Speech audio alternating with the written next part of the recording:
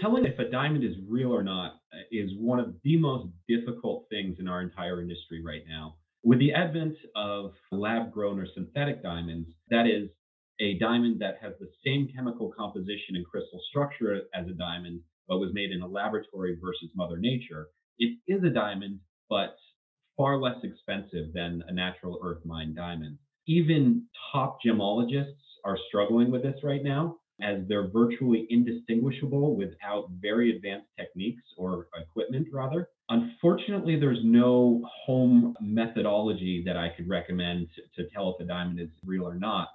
The best way is to find a local appraiser that can answer that question for you.